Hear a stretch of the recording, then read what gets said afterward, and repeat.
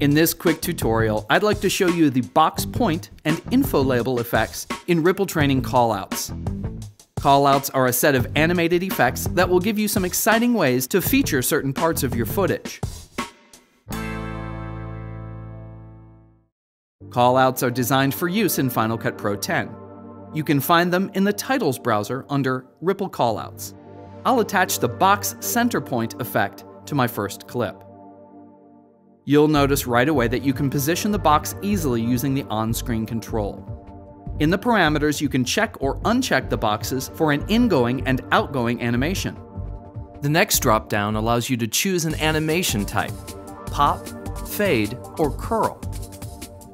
The direction menu lets you pick where you'd like to place the point.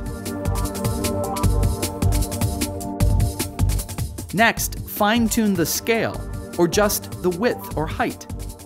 You can change the fill color and outline color, and check the box to add a bevel. Now I'll select the on-screen text and add some new text, with further customization available in the parameters.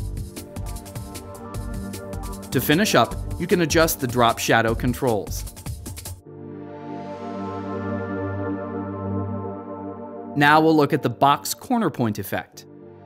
The main difference here is that the effect includes an extender that can be positioned anywhere on screen.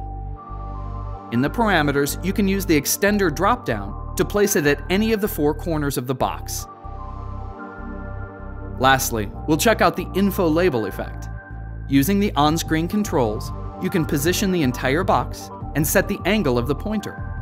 In the parameters, you can choose to have the circle on the left or right. With full controls for all colors, you can easily customize this effect to suit your needs. Callouts from Ripple Training are an excellent set of effects that make it easy to add flair to your projects. FxFactory offers a huge selection of great effects, and if you don't have them yet, I suggest you go try them out at FxFactory.com.